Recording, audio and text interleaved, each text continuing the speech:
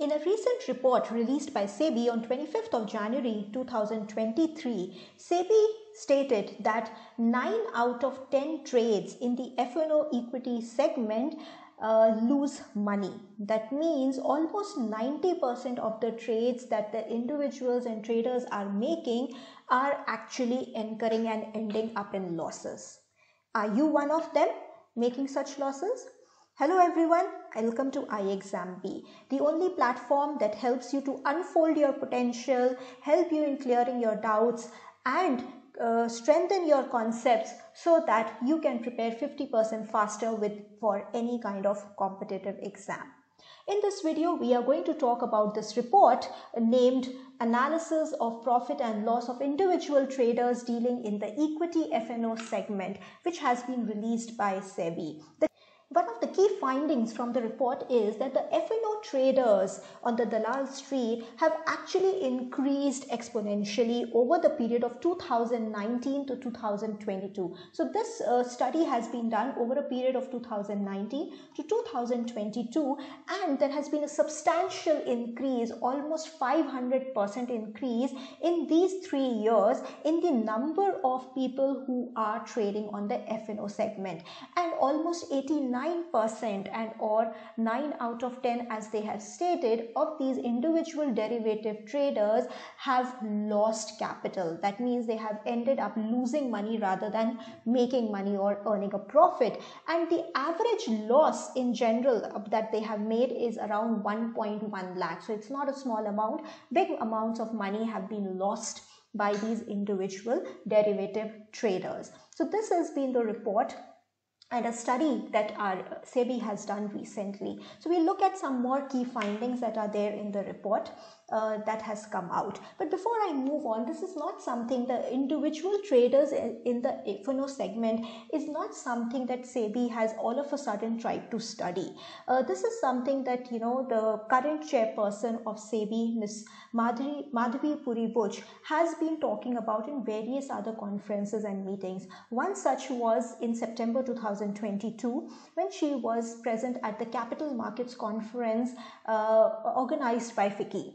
Then she had stated that, they are looking at bringing in more rules, more policies to help improve the data sharing and transparency in the F&O segment, so that the retail participants, the individual traders basically, they are well aware about the various kind of risks that they are undertaking while entering into such trades. So it's not that by bringing these guidelines, SEBI is trying to restrict any kind of retail participation, but they want and ensure that, people or investors or traders, not investors, actually it's traders, are well aware of the kind of risks that they are entering into, and SEBI has the right policies in place to ensure that they have access to the right amount of data to help them take informed decisions. So this is something, that SEBI has been seeing, that there is a lot of retail participation increasing. I'm sure when this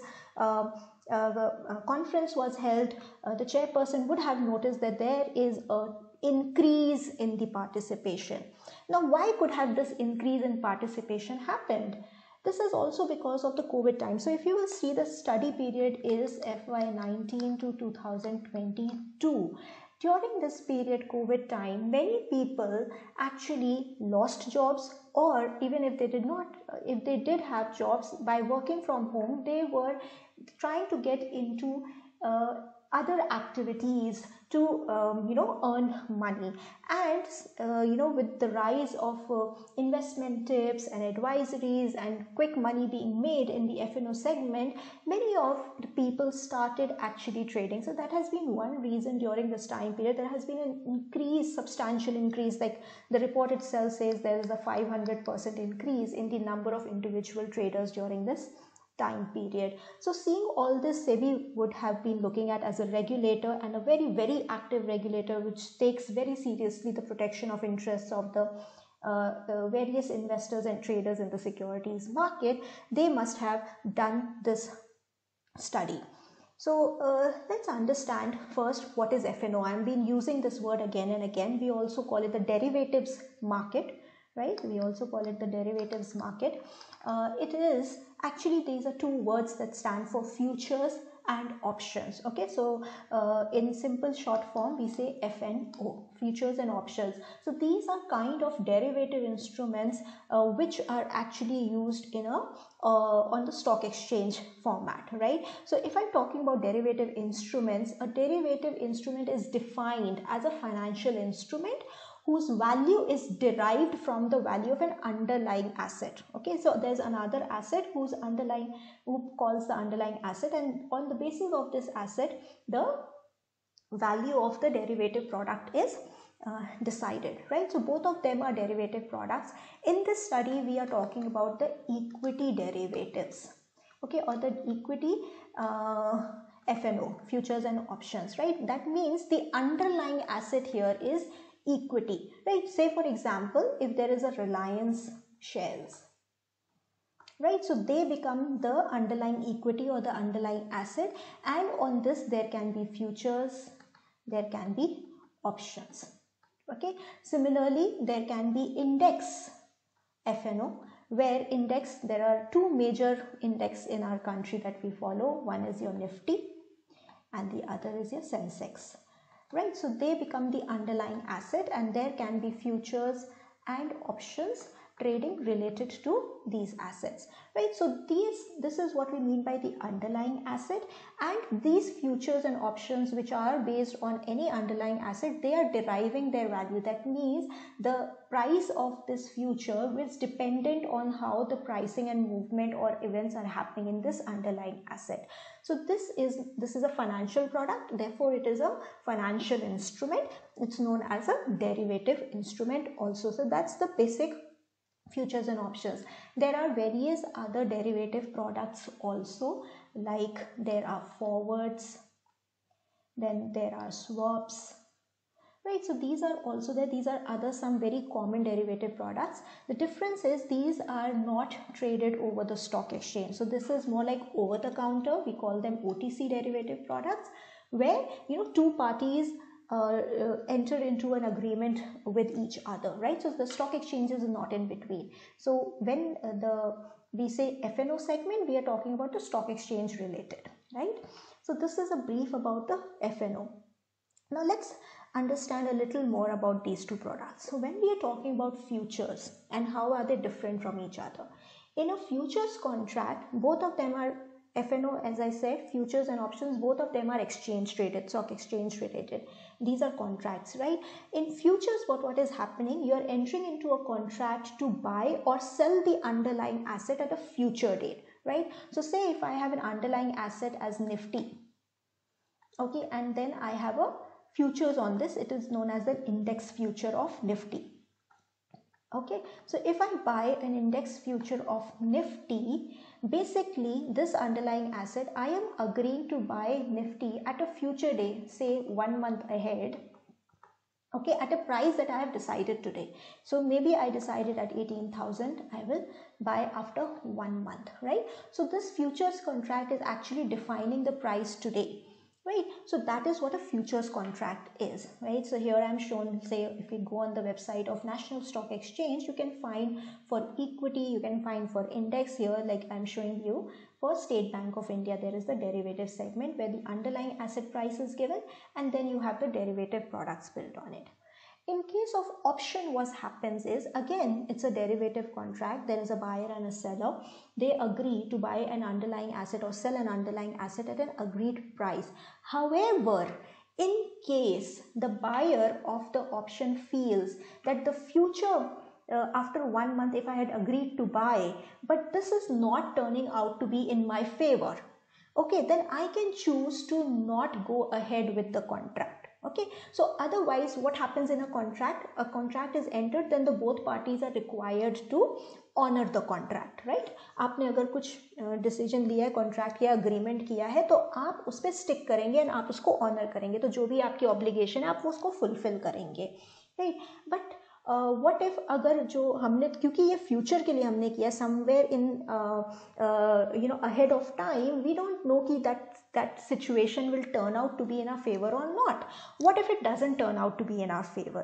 right? So in that case, an option allows you to not honor the contract or let the contract end and expire on its own without having any obligation to honor it, right? So this, if you get this choice whether to honor it or not, based on the fact whether it is profitable for you to honor the contract or not, if that choice has been given to you, then the contract becomes an option, right? So that's why we call it an option, because you have an option to choose, right? So this gives the owner the right but not the obligation. So you have a right to honor it but not obligated to do it, to buy and sell the specified quantity of the underlying asset at a particular price on or before the specified time. So this is the difference between the futures and options. Both are related to something in future, about a price being decided today for an underlying asset. However, in case of futures, it is obligatory. In option,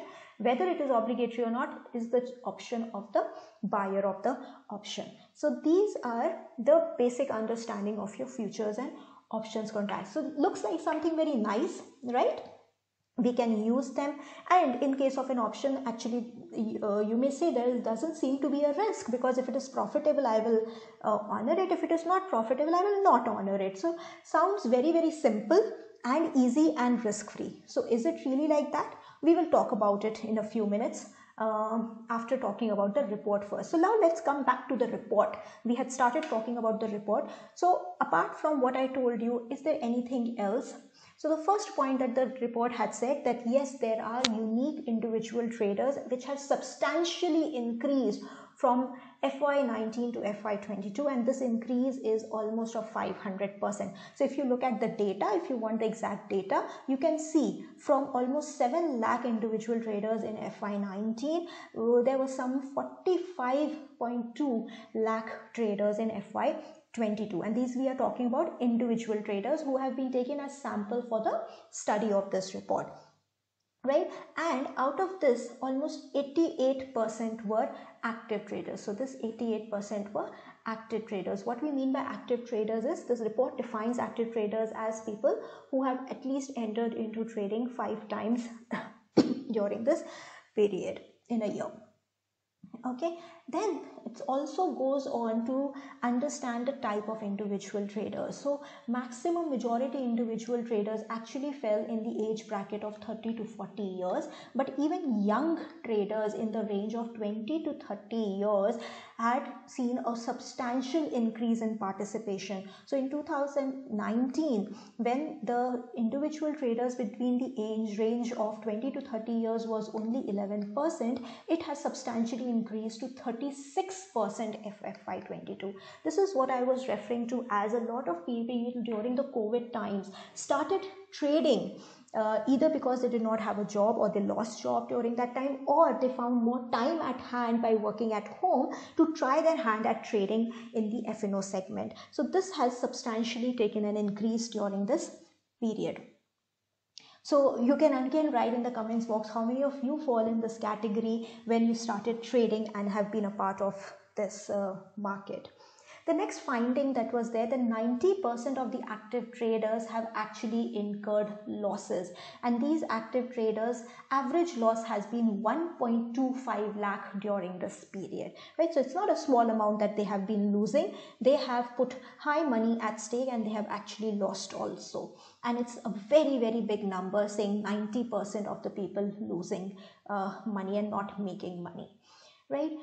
Individual traders in the equity F&O segment made profit with an average profit of 1.5 lakhs. So the remaining 10% that we are saying, so 90% to have lost money, but the 10% who have made money, even if you see the average profit that they have made, it's not very substantially high, right? So when you have risk, you have been able to gain 1.5 lakh, but when you have lost 1.25 lakh also. So it's not like, there is very high amount of profits that you have made in comparison to the kind of losses that have been made, right? So it's almost similar, but the percentage of people who have made profits is substantially lower.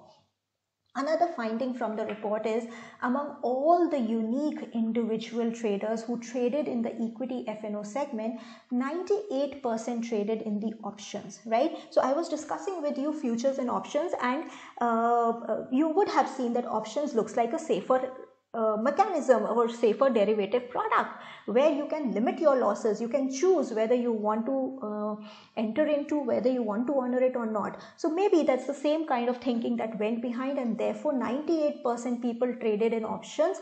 There were more people who were trading in options, while 11% traded in futures in FY22 as compared to 89% in options and 43% in futures in FY19. So in futures there has been a substantial decline, right, from 43% to 11%. Some of you may be thinking, how is this not adding up to 100? This is because there will be people who would be dealing in both options also and futures also, so there would be overlapping also, but unique, they are not all unique trades, right? So that's why there is there. But if you see 98% in options and only 11% in futures as compared to a substantial drop from 43% of future trades happening in FY19 to now. So a simplistic understanding here is that people have thought options to be riskless and therefore went ahead and traded in options. But are they really riskless? The data doesn't show that to be, and it doesn't even prove to be. So as we go ahead and discuss about how actually futures and options work, you will understand that it is not risk-free, but they are highly risky financial instruments which need good understanding before you can actually dive down into trading and using them for profit. Right? One another last key findings, there have been more, so very important key findings of the report has been that during FY22, over and above the net trading losses, that is this, so if I say on an average there was 1.25 lakh of loss that was happening, so this was the trading loss. Right? So over and above this, the loss makers expended an additional 28% of the net trading loss as transactions cost, okay, reflecting frequent trading. Okay, so it is not just that they have lost this 1.25 lakh, they have lost additional 28%. Why? Because they paid and they incurred transaction costs, right? So these transaction costs includes various costs you give to the brokers, you pay various fees, you have to pay STT, securities transaction tax, right? So there are various kinds of costs that are associated. So cumulatively they add up, and the more and more you trade, of course for every trade that you do, every time you have to pay certain cost or transaction cost or commission or tax, right? So all that, so more and more trading you do, the more and more your transaction cost increases. That's why they are saying this 28% additional cost people have incurred over and above the losses, and this is also showing that they have not just traded once or twice or even 5 times as we are defining the active individual traders, but they have actually engaged in frequent trading again and again and again, maybe making an effort to make a profit in the next trade at least to try to cover up. So but they have ended up getting more and more cost in that process, right? So as I was saying, so does that mean F&O is bad, futures and options are bad, they should not be used, or the SEBI should not allow people to participate in it? So answer to this will come automatically if you understand how F&O work, right? How futures and options work. Let me take a very simplistic example, right? Suppose there's a company ABC Limited, right? And you expect it to post good results. Right now the company's results season is going on. Every day some company is giving out the results for Q3, which is ended in December 2022. So they are coming out with their results, right? Say you are seeing a company will come out with its results after a month, and you think that the results will be good, they're likely to be good. You have been looking at the company, the kind of its business they are doing, and it is likely to be profitable and doing better, and therefore you think that because it will give a good result, its share price will also go up, right? Now, so in future you expect the share price to go up. So say this company is trading at rupees 500 today, and you want to make a profit by this shares going up after the results come out, right? And you expect that this may go up to 550 rupees, giving you a 10% return, right, over a period of say 1 or 2 months. So that is what you are expecting. Now the first straightforward way can be, say you go ahead and buy the shares, right? That's the simplest way. You can go and buy the shares of the company and wait, right? So maybe say you decide to buy 100 shares, right, at 500 rupees, the current price which is there, and you end up paying 50,000 rupees and then you wait, right? You wait till the price goes up. Now this may go up, so you'll make a profit. If it doesn't go up, you can sit again, or make a loss that time. Now the second way can be you buy the futures, right? Now, and buying the futures, what will happen? Say the futures price, this thing is available at 502. Okay, so it works like calculation will be similar. You have 500, maybe you decide to buy 100 futures. You buy futures which are consisting of 100 shares, and again you are paying 50,200 rupees. But here is the part: you don't pay 50,200. The futures trading can happen at a margin. So there is a concept of margin. There is initial margin and there is maintenance margin, right? So you don't have to give the entire money.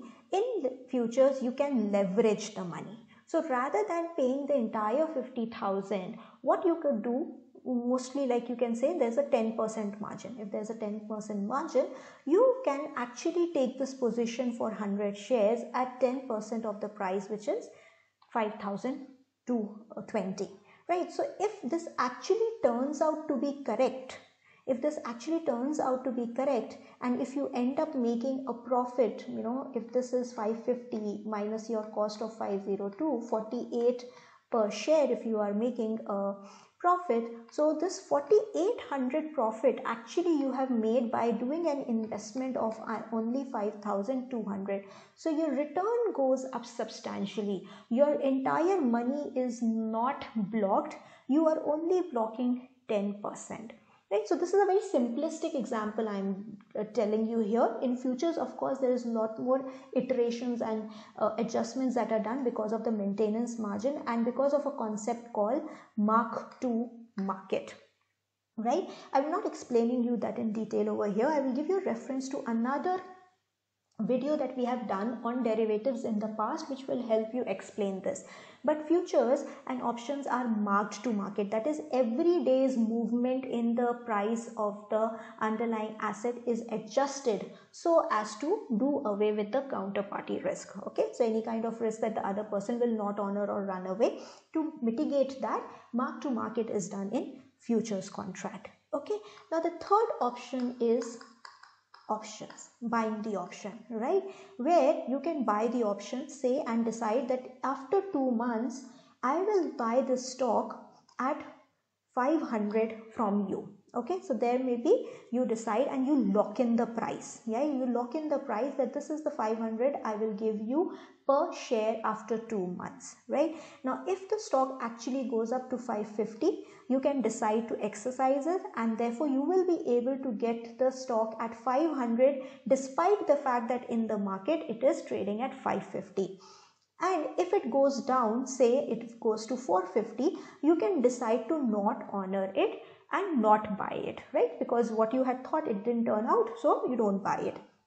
But to be able to get this choice, you have to pay a price, and this price is known as the premium. So say the premium was 10 rupees per share, right? So in that case, your total investment would be 10 into 100, and you have paid 1,000 rupees as the premium, right? So if you honor, if it goes in your favor, and if you decide to buy, your profit is there less by the cost of the premium, right? So 5,000 profit you have made minus 1,000, 4,000 is your net profit. In case it goes to 450 or something against you, you can just not buy it and your loss is only limited to 1,000 rupees what you have paid as premium, right? So this is how the options can work. These are the various ways people can use, right, to increase their returns, improve their returns, or bet on future.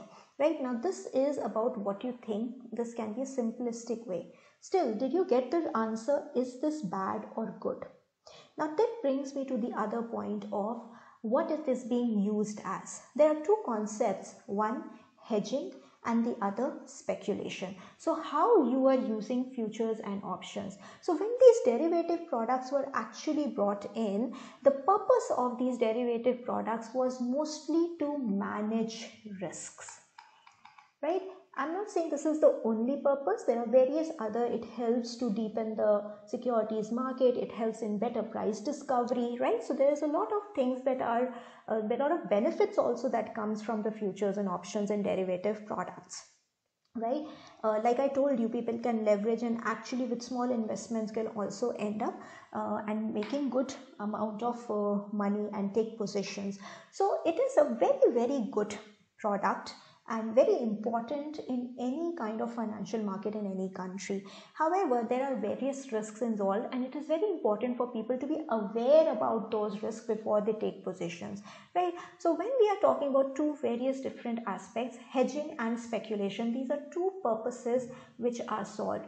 One is hedging. Hedging is about managing risk, okay, or reducing the possibility of risk. So this is hedging, and speculation is taking a position in an effort to make profit, right? So you want to make profit, so you take a position with an intention of making a profit, and here your intention is to reduce your risk.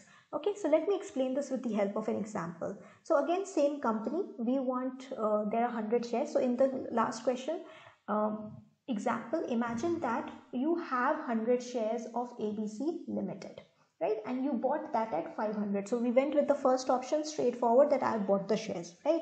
Now I have 100 shares of ABC which I have bought at 500 rupees each. Now I know the results are going to be coming in another month or so, but I am also worried whether the results will actually be what I am thinking it to be. What if the results are bad and the price of the company goes down? So I am also have the risk. I'm not 100% sure if the results will be good and the price will go up or not, or even if the results are good, with the share market the share price reflect that immediately or over some time or not. So I am not sure what will happen, and therefore I decide to manage my risk and reduce the risk, and I can do that with the help of futures by hedging my position. Okay, now what is there?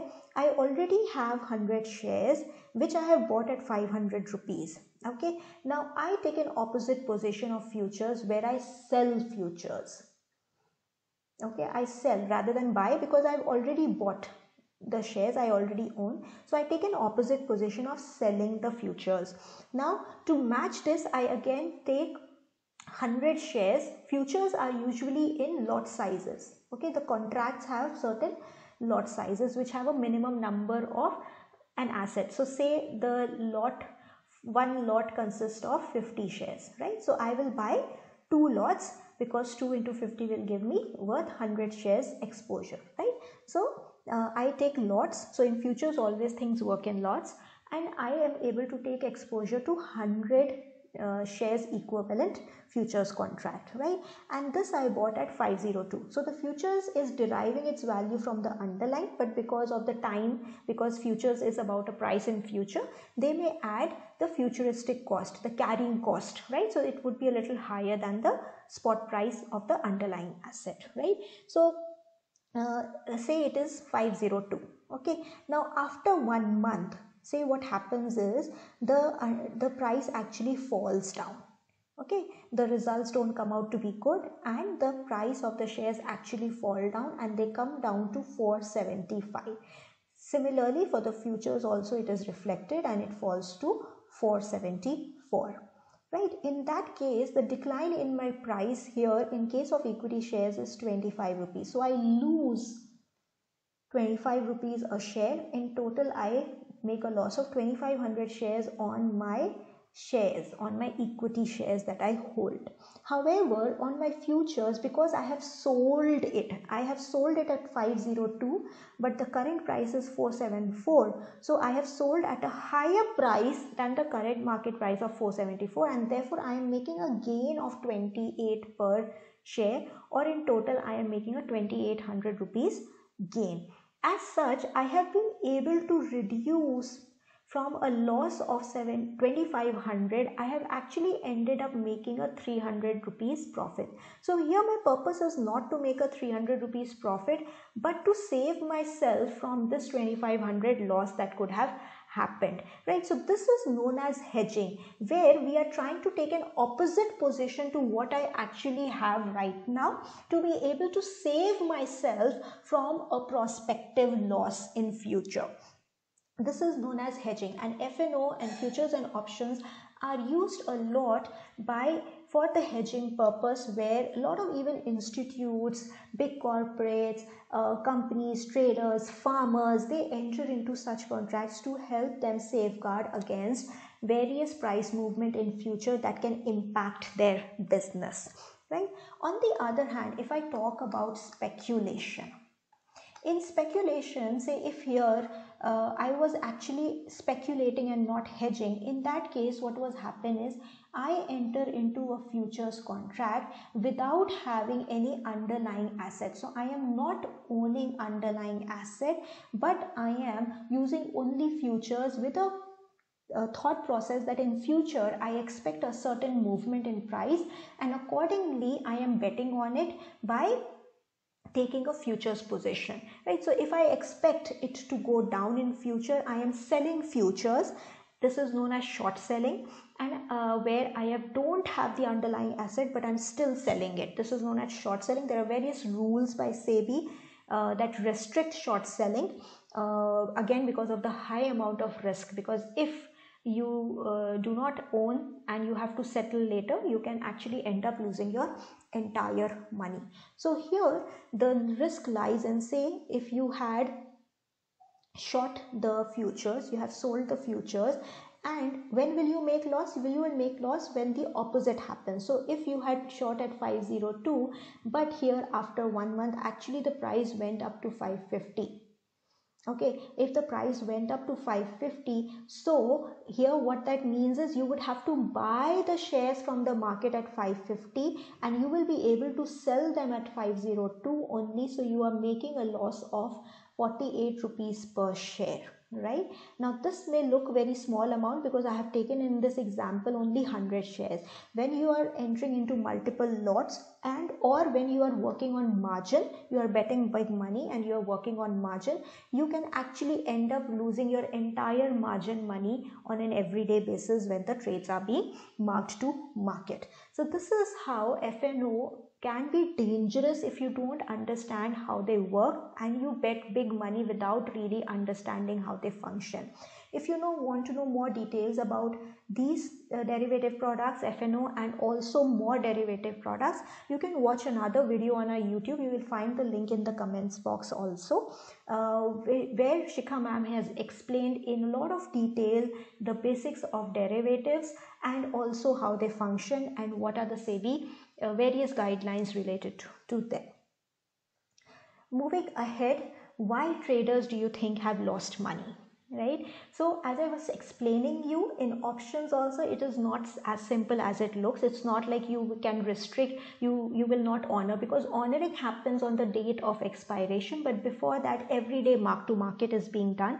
That means any adverse movement in your position, the extent to which that adverse movement has been done will be reduced from the money that you have deposited with the broker to undertake the transaction. So that money can keep getting depleted if till the time of expiry your position is not turning in your favor. So like this, people can end up losing a lot of money. Plus addition to that is the various kind of transaction costs. So people have limited understanding of the product.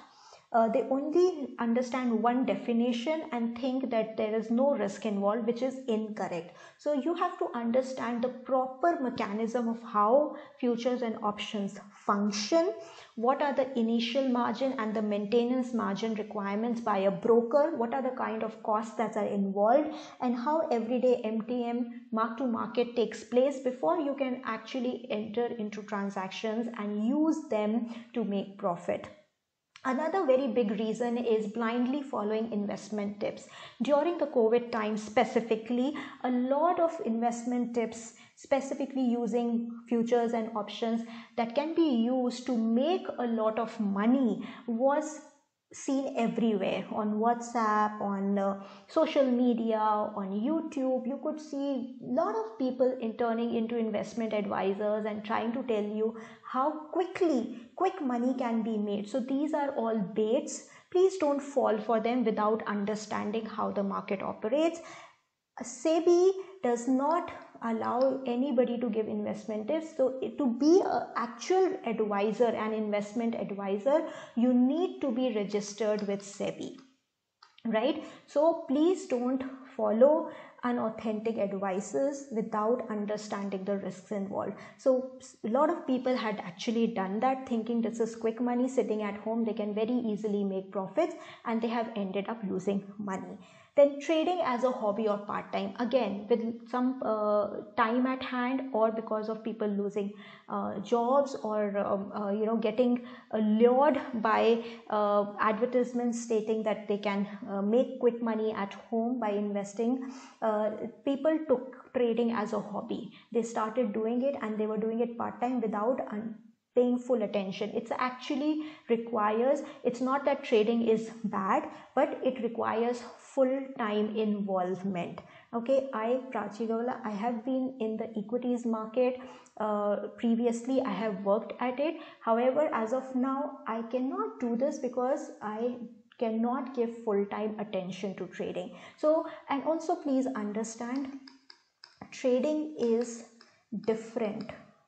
It's very different from investment, right? So you can do investment and you should do investment, okay, even if you're doing a job and all, because this helps in your long-term planning. So investment one should do, but not trading. So trading requires full time of yours and cannot be taken up as a hobby or a part-time exercise.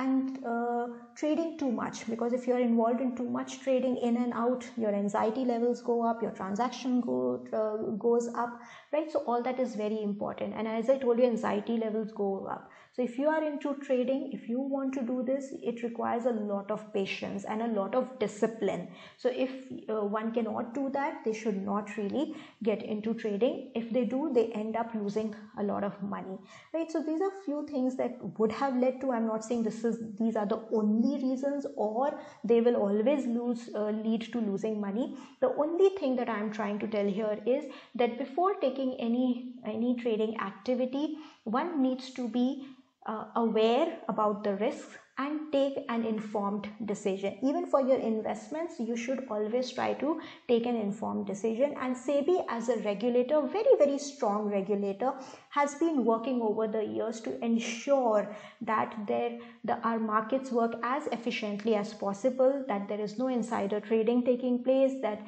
all kind of information that should be in the public domain is shared with all kind of investors, and they help that they can take an informed decision. So all kind of investments and trading, if you choose to do, always try to do by taking an informed decision, right? What else can you notice in this report? This I will tell you here. This report has been made by the Department of Economic and Policy Analysis. Right now, this is why I'm highlighting this is when SEBI recruits at the grade A level, there are vacancies that come out in general, and there are also vacancies that come out at the research. So this is from the last year in 2022. At research, they had recruited. They had vacancies for 7 posts, and here people who are eligible to apply include people from statistics, economics, commerce, business administration, finance, or econometrics, who are eligible if they have a master's degree, right? And these people, many times people ask me what will be in the research department. The research department works in any organization or a regulatory organization, works like a think tank, where they are providing insights. They are doing various kind of analysis, studies, they working research papers that they work on, which helps to give a lot of conclusions and insights to the regulator to help make the policy. So it's a very important department in any regulatory body. They work like a think tank, as I said. If you aspire to be a part of the regulator, if you want to be in policy making either through research or in the general side, you should go through this report. It is available on the website of SEBI. You can look at the kind of data collection they have done, the kind of studies they have done in this, the kind of correlation that they have worked out. So it's a very, very good report, and if you are specifically interested in the research department, I would encourage you to actually read this report in detail. So thanks, that's all for today. I hope this session has helped you to get some insight, and if you're watching this and you look to prepare for SEBI Grade A officer, write in your comments box what motivated you to prepare for this exam, or why do you want to become a SEBI Grade A officer.